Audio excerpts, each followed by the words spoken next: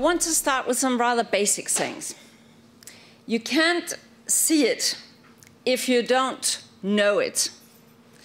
But 2010 was actually the hottest year ever recorded. I have this confirmed 2 days ago from some of the researchers doing research on this. And although it's rather banal, I think that it's rather important to emphasize the obvious now and then. Somehow, man is a strange creature. We can imagine a lot of things, but yet when it's snowing outside, it's as if problems that we don't like maybe just disappeared by themselves. While this summer in Pakistan, this summer Prime Minister Putin in Russia, right now I would take it in Brisbane and a lot of other areas in Australia, people start to realize when it's coming close, when it's there, that something strange is happening, and they start to reflect. Just a few facts to sort of set the scene of what kind of challenges we're in for. I read a few days ago that where we globally now have 800 million cars, in the next 20 to 25 years, that amount will double into 1.6 billion cars. I mean, you don't have to be a climate expert to understand that we are in for some challenges just in such a field, for numerous reasons, not just environmental reasons. We know that when my children are now my age, we will be 9 billion on planet Earth. I mean, you don't have, do you, to live through it to know that if we continue the present way of creating our growth, then 9 billion people spells trouble. I also heard from another professor yesterday that these 9 billion people are estimated to eat like 12 billion, because the average income will come up and the consumer patterns will change. And final thing, it's very, very easy to make the prognosis that with very, very great certainty, for instance, oil prices will skyrocket in the next decades. There is no way that they won't. Actually, I read a rather interesting article. Maybe some of you saw it, but it was very small in the Financial Times yesterday, that right now coal prices are the highest for several years. Why? Because of the floodings in Australia. Not flooding the coal mines, but it's not possible to transport the coals from the mines to ship them. Isn't that really an ironic story? So, again, you do not have to be convinced about climate science to know that we are in for some very, very expensive solutions if we just continue business as usual in many, many ways. We're already seeing it. Last weekend I was in Denmark, and all over the place it was, the news was, now gasoline prices are the highest ever. That was just last weekend. In Financial Times last Tuesday, you could see that the increased bill for imported oil in the OECD countries last year, year of 2010, the hottest year ever, the increased bill for oil was equivalent to 0.5% of the OECD countries' GDP. And in Europe alone, we paid 70 billion US dollars more for imported oil last year than we did the year before. I mean, it's just the kind of economic discussions, economic choices that we normally do not discuss. That's just bills that we pay, whereas if we discuss whether we should invest 10 or 20 or 30 billion more in innovative solutions, then it's a huge discussion. There is some irony in that, I think. So my question is just, do we really have to literally feel the heat before we understand that for many reasons, it is not only a good idea, but it's imperative to pursue a more sustainable, a more green kind of growth? Actually, I think that that's the point that the whole debate on climate over the recent 3, 4, 5 years has helped drive home. Today, climate is about much more than climate. For instance, it made suddenly energy policy sexy. That was not the case 5 or 10 years ago, I tell you. I know that to sort of start my intervention here by repeating these things for you is probably unnecessary, because if you were not already aware of this, you would probably not be here. But I just state it because I think that there is still some basic information and some basic thinking that we need to communicate out there. Also, that the climate issue is not just about 2 degrees and 450 ppm. It's about our growth model. It's about how to make innovative solutions, more resource-efficient solutions, how to create jobs, how to increase energy security. And I think it's this broader narrative that we need to focus on. That's, of course, also what international climate negotiations like Cancún basically is about. And I'm not going to dwell a lot on the results of Cancún, because I take it that those of you who want to know the details, you know them already. But just very, very briefly, I think that what was politically interesting was that we managed to sort of save multilateralism. It was proved that somehow multilateralism can still provide results. Sometimes it takes a bit longer than some of us would like it to, but actually it provided results. Also because people knew, and the parties knew, that if they did not, well, one thing is that the only thing that you had, the only forum where you agreed to negotiate these things, then it would die out, not in the formal sense, but in reality. And nobody really wanted to get the blame not to deliver. So we actually got all the elements from the Copenhagen Accord, the financial part, the 2 degrees, the new language on MRV, the pledges. All of this is now anchored in the formal UN documents. But also we got the adaptation framework, the technology, the forestry part, and we got substantial progress when it comes to MRV. To be honest with you, I think that was probably the most interesting new achievement in Cancun, that we agreed to increase substantially the transparency in this area. And I think that was a rather big achievement. There are many reasons why we achieved this. As I said, there were some lessons learned and nobody wanted to take the blame. Everybody knew that if they sort of didn't deliver this time, the process risked dying. The Mexican president did a very, very fine job, and they also had a number of very, very good allies trying to manage expectations and give specific input as to what could the solutions be. And I would say that among those allies very much were the Europeans, the European Union. We suggested already in March 2010 what we call a stepwise approach. We came up with a lot of very specific input, also on very specific areas, and much of what you see in the text is actually inspired from what Europe came up with. And I think that strategically it meant a lot that we were open to take a second commitment period. You could also put it this way, is if everybody had said, no, we are not, then I don't think you would have an agreement with all the countries on board except for Bolivia. So I would just briefly say that our European strategy produced results. We also managed this time to speak with one voice. That was very, very important, seen from a European perspective.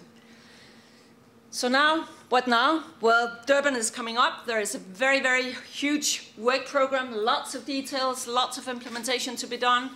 And of course, there will be a lot of discussions about what should happen after 2012, how to add on the pledges, lots of things. The work will continue.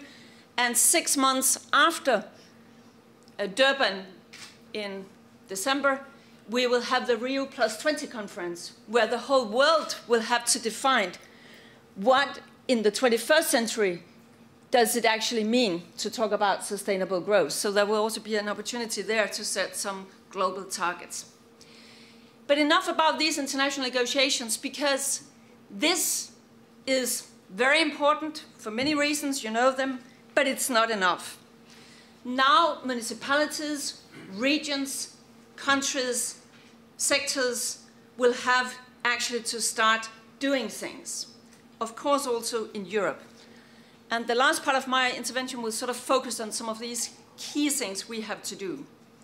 Last year in May, in a communication, the Commission addressed this issue. If we should step up from 20% to 30%, what would be the cost? What would be the co-benefits? What would it require? What are the challenges? And in that communication, we actually introduced one new way of seeing things. Yes, Europe links going beyond 20% to what are others doing, and in that sense to the international negotiations. Where are they heading? To try to use this going up to give some leverage in the negotiations. But we introduced a new thing. The European self-interest that ambitious climate targets, energy targets can stimulate innovation, growth, job creation. I think that was a rather important sort of change, partly change in the way we see this. That was a new dimension. And in the Commission's work program for 2020, resource efficiency and the low-carbon society is made one of the flagships. It's a pillar in whatever we do. And in the new Commission, we really work like mainstreaming. It's not so that only the Climate Action Commissioner will have to be responsible for mainstreaming. That's my sort of key responsibility. But I mean, I cannot do that if the Transport Commissioner would not also think that, of course, whatever he does when we are talking about, for instance, 2050, that when he comes up with his white paper from transport, when the Energy Commissioner comes up with the Energy Efficiency Action Plan, and when we come up with the 2050 roadmap for a low-carbon society, then these things will have to be seen in sort of a holistic approach. That's what this Commission thinks about mainstream, that we work together in innovation, in budgets, things like that. We could come back to a lot of the details. And this is not something fancy thing coming years from now. This is what we are presenting in less than 2 months from the Commission. And by the way, in this 2050 roadmap, you will also be able to see where do we then have to be in 2030. I mean, it's not always that difficult to discuss what's going to happen 40 years from now, but you have to get on track to be there. And then we will also have the discussion on how to move beyond 20%. Is that possible? As you know, a number of member states now have said, yes, they think so, and they think that would be the right policy. United Kingdom, France, Germany, Denmark, Finland, Spain, and more are on their way. But that's also a discussion we are going to have here in the first half of this year. I know that some industries, they would have this fear. If we are really being ambitious in this field, wouldn't it then harm our competitiveness? What about carbon leakage?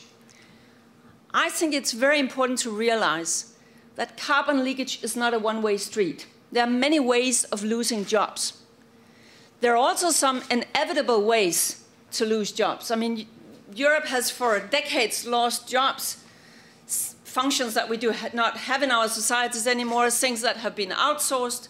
So it's not a question of whether you will lose jobs. You always lose some jobs. Things change.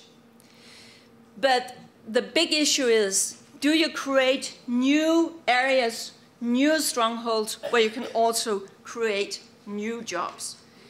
And I think that if you are too complacent as a region, if you're too hesitant, then you can also risk losing jobs in the new geostrategic picture where we can see some of our competitors actually embracing this agenda of energy efficiency, resource-efficient solutions, new technologies, innovation, and so on and so forth.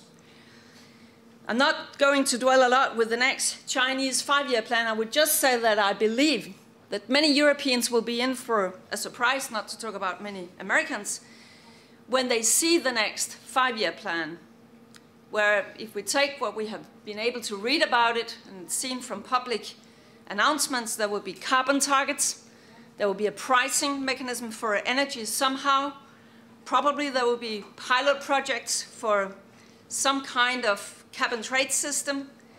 And we can see that when we look at the new industrial priority areas for industrial innovation, There are 7 areas, and almost all of them are related to energy, environment, and climate. That's just the reality. And by the way, it's also the reality that in China they tripled investments in education over the last 10 years, and they are also sort of putting education and innovation forces into the areas we're talking about here. Through the Copenhagen Accord, around 80 countries in the world has now set domestic CO2 reduction targets. Some real reductions, some deviation from business as usual, but basically 80 countries have now domestic targets. So not just talking about China, but also Korea, Brazil, Indonesia, Vietnam, many other countries. It is very clear to see that in an area where Europe used to be the undisputed frontrunner, our leadership is being challenged.